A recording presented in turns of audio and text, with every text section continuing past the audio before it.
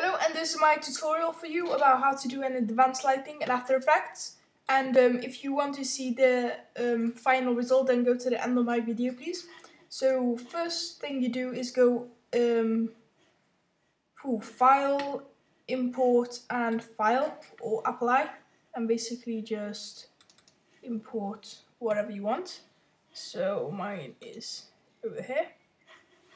There it is. And then after it's imported it, just simply click it and drag it down to new composition, this area, okay?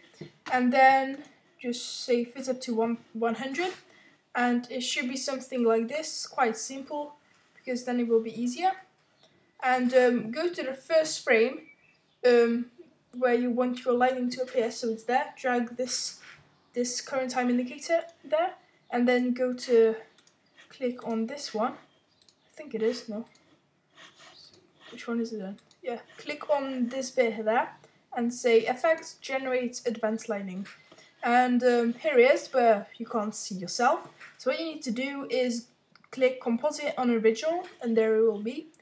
The problem is, if you want it between your two hands, then you can't do it. So what you want to do is put it to a two-way strike if you want it between your two hands. But if you want it so that it's just from one hand, then just put it to direction. I wanted to put it onto a two-way strike, experiment with that, and then go a few frames forward. Oh, actually, no. What you have to do is click origin and direction as well, because if you don't, then see, I'll do this here as well. See, it just remains like that the whole time. So what you need to do is put original and direction over there. So then after you move a few frames and move the lighting as well, will fit in the bit for you. So anyway, if your lighting is very simple, so your hands only go out and in, then you won't have to do a lot. So if you do very complex moves, then you will have to do it for every single frame pretty much. Okay, so here it goes. If you move this, just press Apple Z and it will remain like that. So anyway, after you've done this few times, you will be able to do it real quickly. So anyway, it goes out, and then where is it? As it goes in, you do the same thing, and then in the end, it's very easy to do. So try and go as quick as I can. So in the end, I wanted to stop there.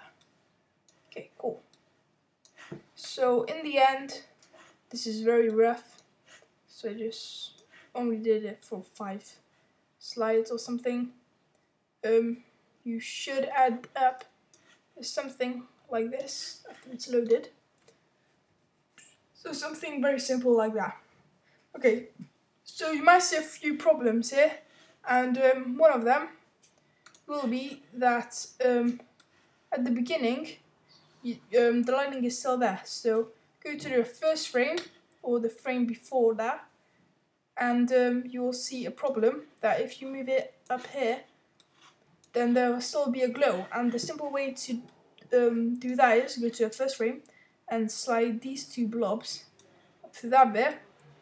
And if you slide this over here, then there will be black. So when you import it, it will only import those bits. So you want to add these parts over here in iMovie or something else. So there it is. So now it only imports this part. And over here you will see lots of options. And another thing to make your lighting look really cool is for every, 5 slides, set the conductivity scale by 5, and you will see. It makes it look different. So if you make your lighting different, it will look very, very good. If you don't, then sometimes it does mess up.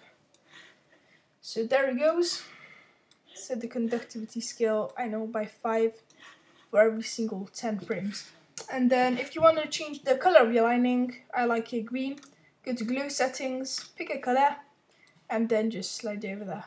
If you want to pick something quite bright, for example yellow, then you have to set the glow opacity to something lower. but I won't explain all of these. I'll leave you to experiment with these. So I'll put it to a red one, and you can set it pretty bright. Nope, I want to accept before. And the forking bit, that's probably what you want to set pretty high, because if you set it really high up, then this will look really complex. No, but I suggest something like 60, because if you get really complex when it's up here, you get really complex. So the forking up there to a different one, then it won't be so good. So now you just set it to something of your liking. This is exactly what I'm talking about. If you have something here, set it to 100, it will take ages to load. So just set that to, I know, about 40%, and there you go. Now you know how to do an advanced lighting in After Effects. So thank you for watching, and please comment, rate, and subscribe. Now you know how to do it. So please comment, and if you want to answer any, ask any questions, then just put a normal comment or just send me a message. And thank you for watching, and I will send you more tutorials. Just tell me what you need to do. So thank you, and goodbye.